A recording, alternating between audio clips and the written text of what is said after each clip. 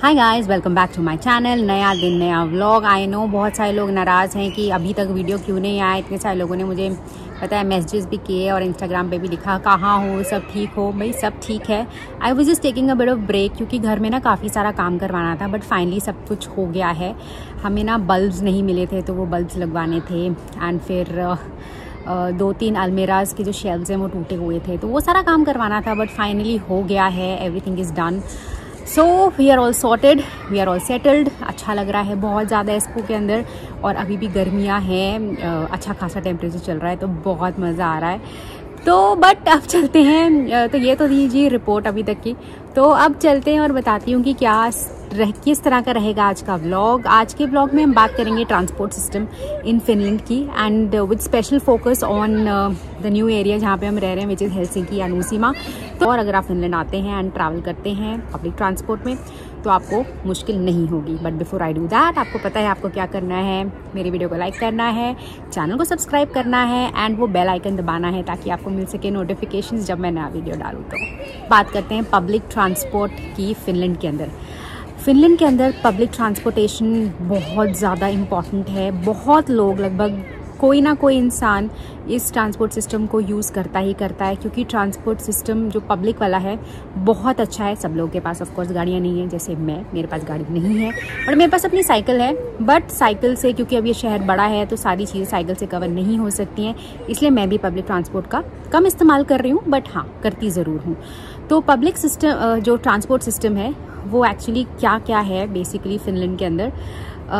Finland की मैं बात नहीं करूँ, मतलब आज मैं बात करूँगी हेलसिंकी एरिया की, कैपिटल एरिया की। तो इसके अंदर आप यूज़ कर सकते हैं ट्रैम्स, फिर यूज़ कर सकते हैं आप बसेस, फिर कर सकते हैं मेट्रो, एंड चौथी चीज़ कर सकते हैं ट्रेन्स। तो ये 4 बेसिक मोड ऑफ ट्रांसपोर्ट है, end of course yes cycles, वो भी कर सकते हैं आप यूज़। तो ये तो मैंने आपको मोटा मोटा बता दिया कि कैसा रहता है पब्लिक ट्रांसपोर्ट सिस्टम, किस तरह के आप व्हीकल्स को यूज़ कर सकते हैं। अब चलिए चलते हैं अपने घर के अंदर, एंड देन फिर आपको दिखाऊंगी एक्चुअली वेबसाइट्स जिनके अंदर रहेगी हमारी टिकट्स एंड फीस, एंड फिर किस तरह के डिस्काउंट्स रहते हैं, एंड फिर आप उनको कैसे अवेल कर सकते हैं अगर आप उस कैटेगरी में फॉल करते हैं। तो फ्रेंड्स, अब आ गए हम अपने घर पे, एंड फिर एज़ यूजुअल मैं इस्तेमाल करूँगी अपने लैपटॉप का, क्योंकि मुझे वो बहुत चीज़ अच्छी लगती है। Because once we use authenticate websites तो आपको भी रियल इन्फॉर्मेशन के बारे में पता लगता है। सो I am going to use 2 websites of HSL, जो कि हेल्प करेगा आपको बताने में कि कौन सी जोन्स हैं, क्योंकि हेलसिंकी एज यूजुअल एक पहला डेस्टिनेशन किसी का भी होगा अगर आप टूरिस्ट वीज़ा पे आ रहे हो, या फिर यहाँ पे आप एज अ स्टूडेंट के लिए आ रहे हो, या जैसे भी आ रहे हो। सो Helsinki is going to be your first stop over. And अगर आप घूमने भी आते हो तो ऑफ कोर्स हेलसिंकी में ही रहेंगे, एंड देन फिर वहाँ से जाएंगे दूसरी जगह पे। सो I am going to use a website जो मैंने यहाँ पर ओपन भी करी हुई है। इसका नाम है hsl.fi। FI is of course for Finland. अगर आप इसको ओपन करते हैं तो सबसे पहले आपको यहाँ पे जोन्स आती हैं कि हेलसिंकी के अंदर बेसिकली, मतलब हेलसिंकी या जो आसपास की म्यूनिसिपैलिटीज़ हैं वो कैसे डिवाइडेड हैं, उसके अंदर जोन्स। अगर हम ट्रांसपोर्टेशन सिस्टम की बात करते हैं तो जैसे आप यहाँ पर देख रहे हैं, you can see here A, B, so A, B, ABC, ABCD। So basically 4 Jones है, A, B, C and D, and उसमें बाइफर्केशन उन लोगों ने की हुई है और वो एरिया के हिसाब से डिवाइडेड है। तो ये जो आप लेफ्ट साइड में मैप देख रहे हैं ना, ये टोटल हेलसिंकी एरिया प्लस ऊसीमा बोल सकते हैं, ये उसका एरिया है बेसिकली। और जब आप उतरते हैं पहले हेलसिंकी के अंदर तो उसको वांता बोलते हैं, विच इज़ द एयरपोर्ट। आप यहाँ पे साइन देख ही रहे हैं उसका, और ये पड़ता है C जोन के अंदर। एंड फिर जब आप हेलसिंकी आते हैं from वांता to Helsinki which is the city centre, या फिर हेलसिंकी एज अ सिटी, तो उसको हम B एंड A जोन दोनों बोलते हैं। देन फिर अगर आपको वांता से अगर जाना है आपको एस्पो, तो आपको ऑफ कोर्स पहले हेलसिंकी आना पड़ेगा, एंड देन फिर आप वहाँ से जाओगे एस्पो के अंदर और B जोन है, बट एक और जोन भी है विच इज़ C, तो which is little further away, but वो भी एक एस्पो का ही पार्ट है। इसके अलावा एक जोन और रह गई which is D and D। तो ये 4 जोन्स में बेसिकली जो कैपिटल रीजन है वो डिवाइडेड है, जिसके अंदर हेलसिंकी भी आता है एंड ऑफ कोर्स ऊसीमा भी आता है। हम देखें हम टिकट ऑप्शंस इसके अंदर कैसे रहेंगे। सो आप A, B जोन की एक साथ टिकट ले सकते हैं। तो फॉर एग्जांपल अगर आप एस्पो में रहते हैं तो आप ऑलरेडी बी जोन में रह रहे हैं या फिर आप सी जोन में रह रहे हैं, तो आप अगर बी जोन में रह रहे हैं तो आप हेलसिंकी जा सकते हैं, तो आपको ए बी की टिकट लगेगी। बट अगर आपको सपोज सी जोन में जाना है, अगर आपको कुछ काम है, फॉर एग्जाम्पल अगर मैं एस्पो की बात करूँ, अगर इकिया स्टोर है, अगर मुझे एस्पो में इकिया में जाना है तो वो सी जोन में पड़ता है, तो मुझे टिकट बाई करनी पड़ेगी बी सी जोन की। पैसे कितने हैं पर टिकट की, या अगर आप मंथली कार्ड लेते हैं या वीक का कार्ड लेते हैं उसके पैसे क्या होंगे, उसकी ऑफकोर्स बाद में करेंगे बात। एंड देन उसके बाद है ए बी सी डी, जिन लोगों को रेगुलरली अगर सपोज वो ए जोन में रहते हैं एंड अगर उनको डी जोन में सपोज यहाँ पर जाना है तो उनको A B C and D इसका बाय करना पड़ेगा, टिकट बाय करनी पड़ेगी, या फिर कार्ड बाय करना पड़ेगा अगर वो रेगुलरली ट्रैवल करते हैं इन जोन्स में। नहीं तो आप बी एन सी कर सकते हैं, बी सी डी कर सकते हैं। सो ये बेसिकली जोन्स हैं जहाँ पर आप रहते हैं या ट्रैवल करते हैं।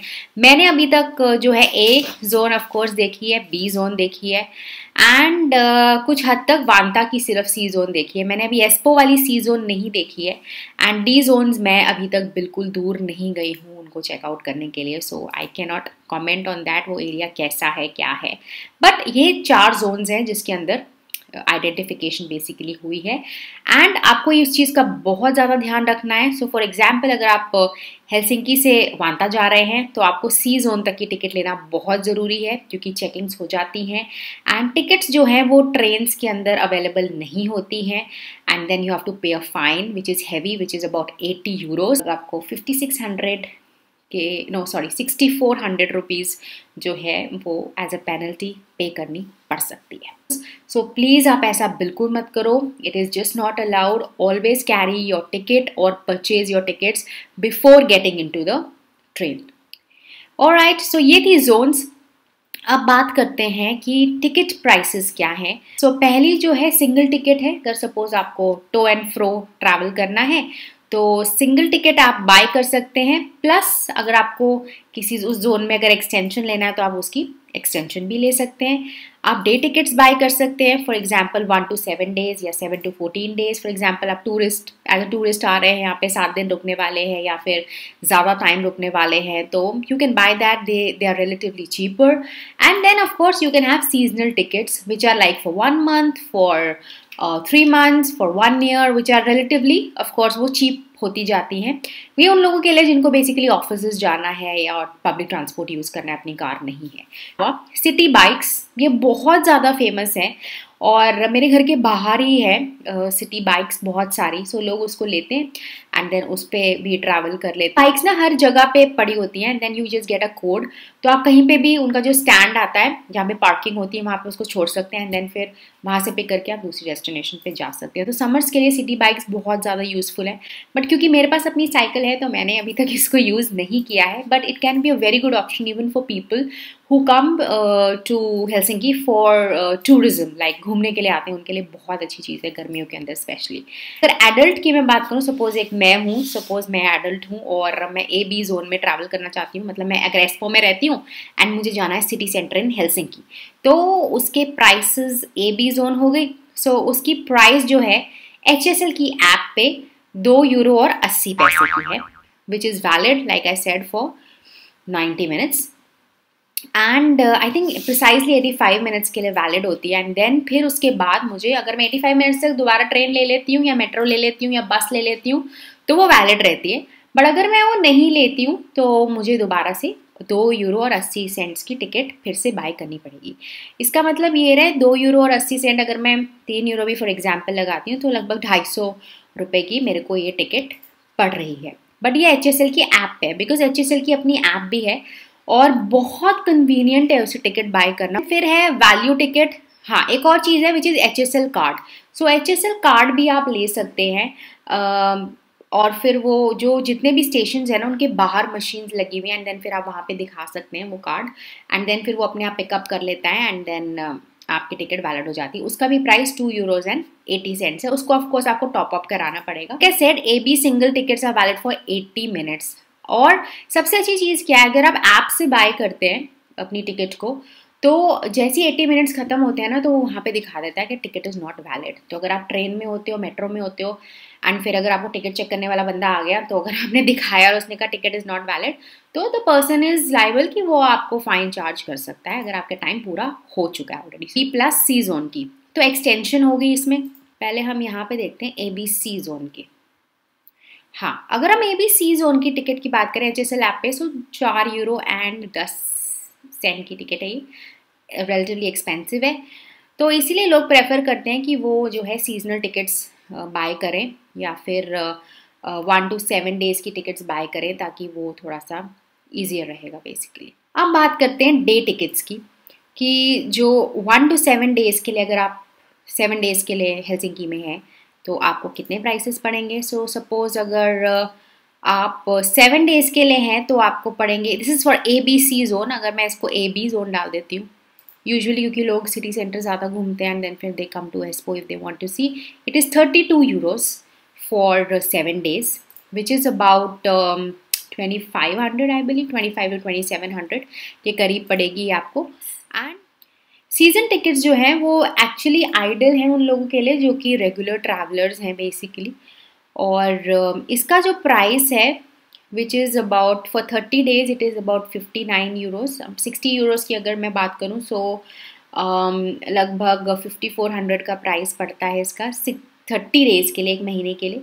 एंड 112 यूरो का पड़ेगा 60 दिन के लिए। और अगर आपको पूरे साल की लेनी है, सपोज आप ऑफिस जाते हैं एंड AB जोन के लिए आपको लेनी है, तो 637.20 इसका मतलब है लगभग 48,000 रुपये के करीब, उससे भी ज़्यादा मेरे को लगता है लगभग 50,000 के करीब आपको देने पड़ेंगे for 360 days of AB zone ticket.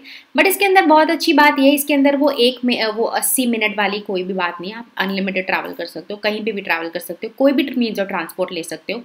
तो ये बहुत अच्छी चीज़ है कि आप you can buy seasonal tickets and then you can just roam about. और एक चीज़ का ये भी ध्यान रखना पड़ेगा कि जो सीजनल टिकट्स हैं वो सब लोगों के लिए नहीं है।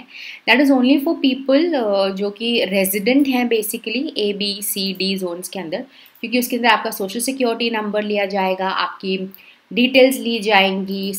तो ये है बेसिकली प्राइसेस। और मैंने लास्ट में आपको बता ही दिया है कि स्टूडेंट्स के लिए, बच्चों के लिए भी यस ये भी एक है जो आई थिंक 7 ईयर्स से आई थिंक 7 ईयर्स, हाँ, children under the age of 7 years they will travel for free, or people aged 18 years and above of course need to buy an adult ticket, and 7 years से 17 years जो है उनको पड़ेगी half price of the ticket. Plus मैंने एक और चीज़ भी आपको बताई थी पहले की, 0 से जो भी 6 मतलब जो भी इन्फेंट्स हैं बेसिकली से 6 साल तक बच्चा है, अगर वो बस में ट्रैवल कर रहा है तो या कहीं भी किसी भी मोड ऑफ ट्रांसपोर्ट में कर रहा है तो उसको अमाउंट देने की ज़रूरत नहीं है। That is because kids they have to maintain safety. तो अगर जो भी वो एडल्ट के साथ है, कोई भी एडल्ट हो, मदर हो, फादर हो या कोई भी एडल्ट हो, तो उसकी कोई भी टिकट नहीं लगेगी, ना बच्चे की लगेगी ना ही पेरेंट की लगेगी, या फिर जो भी एडल्ट उसको बेबी को बेसिकली कैरी कर रहा है। बट बेबी हैंड में नहीं होना चाहिए, वो प्रैम में ऑफ कोर्स उसको कैरी करना है फॉर सेफ्टी मेजर्स। अब आपको चलिए दिखाती हूँ कि स्टूडेंट्स जो हैं वो कैसे अवेल कर सकते हैं डिस्काउंट, और कितना डिस्काउंट रहता है, और कौन कौन से स्टूडेंट्स हैं जिनको ये फैसिलिटी अवेल हो सकती है फॉर ट्रांसपोर्टेशन सिस्टम। क्योंकि मैंने आपको बताया अभी काफ़ी एक्सपेंसिव है एडल्ट टिकट्स, बट अगर आप एज अ स्टूडेंट आते हैं यहाँ पे, तो if you are a full time student living in HSL which is Helsinki area, you can purchase discount season tickets for the zones of your choice, और इसमें आपको पड़ेगा 45% ऑन एडल्ट रेट्स, तो which is like very good. अगर आप साल भर का लेते हो तो मैंने आपको जैसे बताया था कि लगभग 600 यूरो के करीब था, तो आपको पे करना पड़ेगा about 350 Euros, so which is very very good, बहुत अच्छी चीज़ है। तो बट अगर आप इसको अवेल करना चाहते हो तो कौन कौन से स्टूडेंट्स हैं जो एलिजिबल होंगे, एक तो आप 18 साल से ऊपर होना चाहिए, एंड ऑफ कोर्स आपको परमानेंटली लिव करना है यहाँ पर, विच इज़ ABCD जोन्स जो मैंने आपको दिखाई, जो हेलसिंकी, एस्पो, वांता एक्सेट्रा हो सकती है। एंड ऑफ कोर्स आप अगर स्टडी कर रहे हो फिनिश कॉम्प्रिहेंसिव स्कूल में, अगर आप अपर सेकेंडरी स्कूल में पढ़ रहे हो, यूनिवर्सिटी में पढ़ रहे हो, या यूनिवर्सिटी ऑफ अप्लाइड साइंसेज में, या वोकेशनल स्कूल में, अगर आप इसके अंदर फुल टाइम पढ़ाई कर रहे हो ना, आप एलिजिबल हो ये डिस्काउंट्स लेने के लिए। एंड ऑफ कोर्स आपकी जो स्टडीज़ है वो फुल टाइम होनी चाहिए।